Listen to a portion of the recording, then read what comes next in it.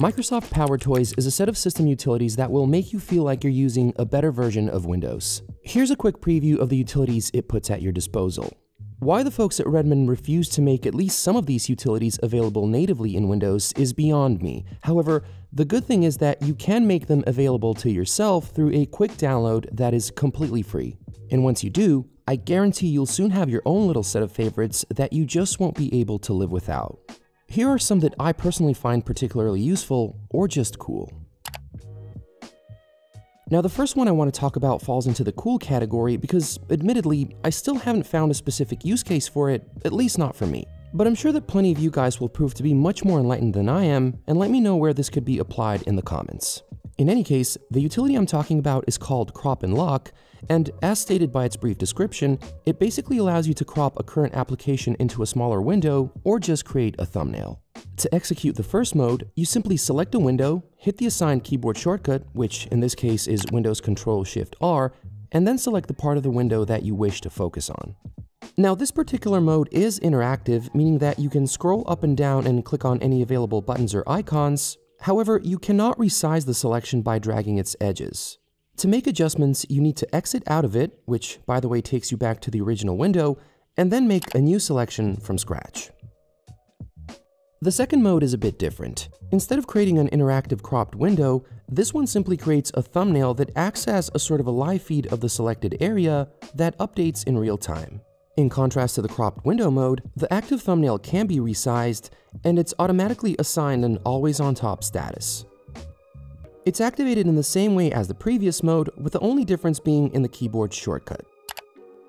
Now, if by any chance you find these shortcuts to be a bit clunky or unnatural, you can easily change them in the utility settings. And that applies not only for Crop and Lock, but every other utility that is included in the set as well. While we're at settings, most of the PowerToys utilities are enabled by default. For the few that are not, you can always enable them through their respective settings within the PowerToys main UI or via the System Tray menu.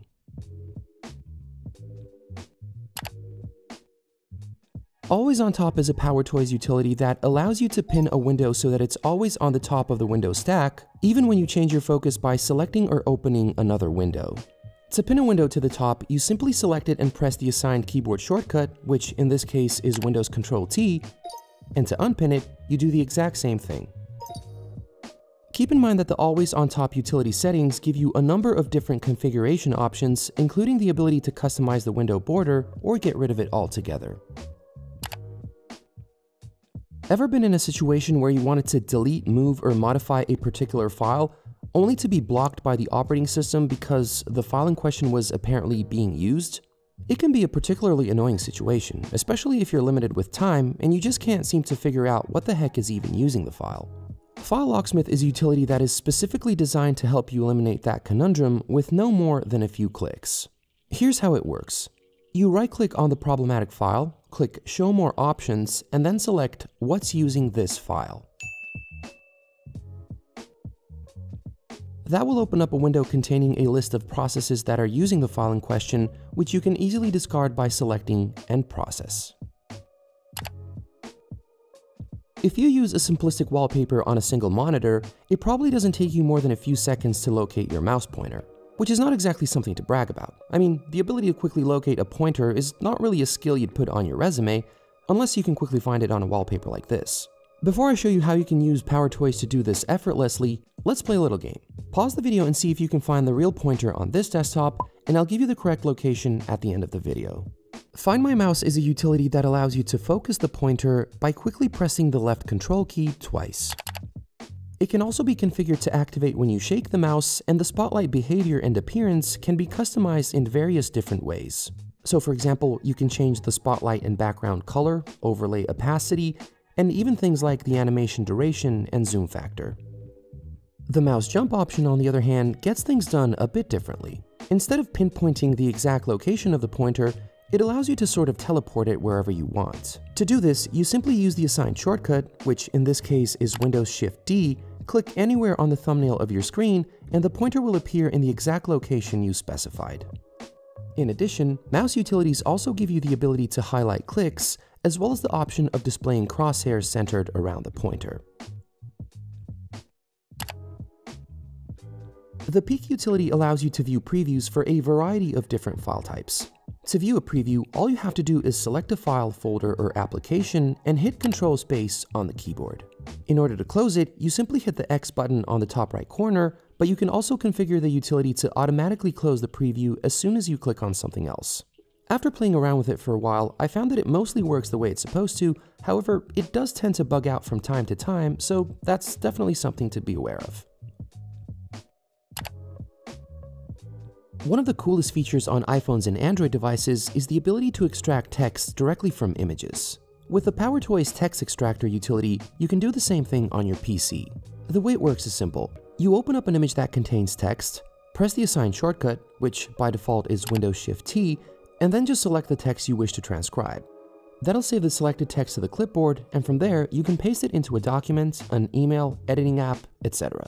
One thing to keep in mind is that this utility uses optical character recognition to read text, so it will only work with languages for which you have the OCR pack installed.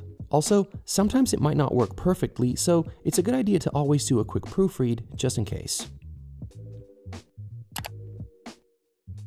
Paste as plain text is another text-related utility that enables you to paste text from the clipboard without formatting.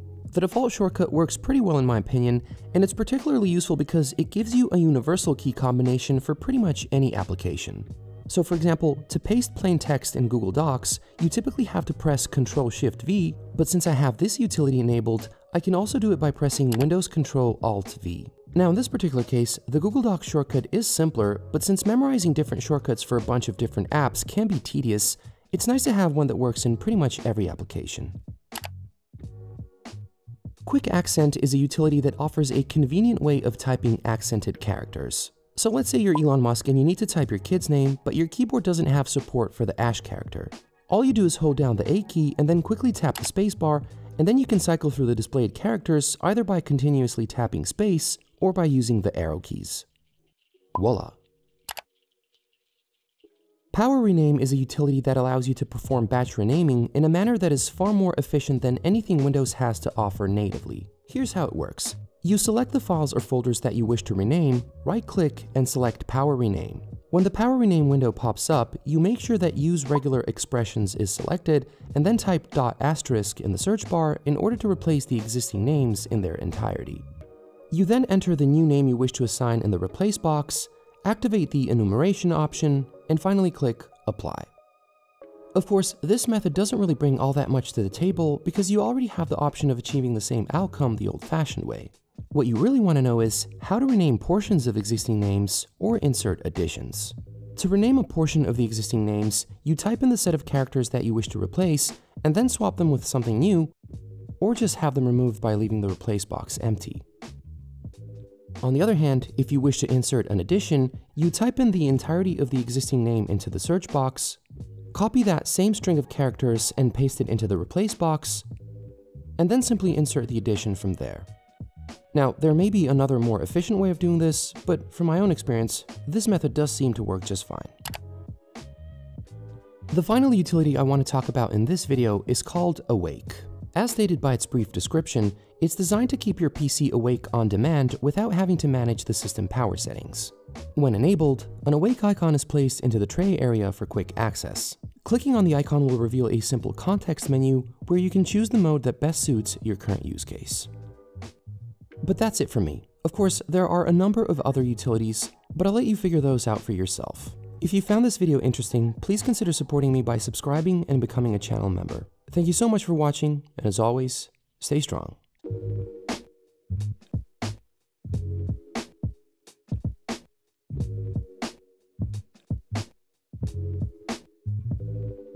Oh yeah, I almost forgot. The location of the mouse pointer is here. Did you find it?